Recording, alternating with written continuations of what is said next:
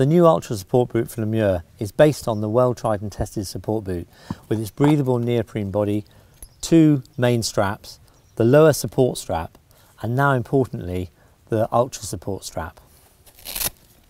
When placing the boot on the leg, always locate the base around the joint because that's a good starting point. Then top strap, middle strap, and the bottom joint support strap.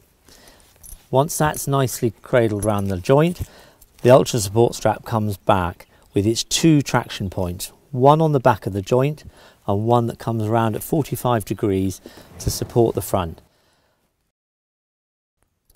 The main purpose of this boot is to give older horses and those coming back from injury more support for their flexor and digital and suspensory tendons.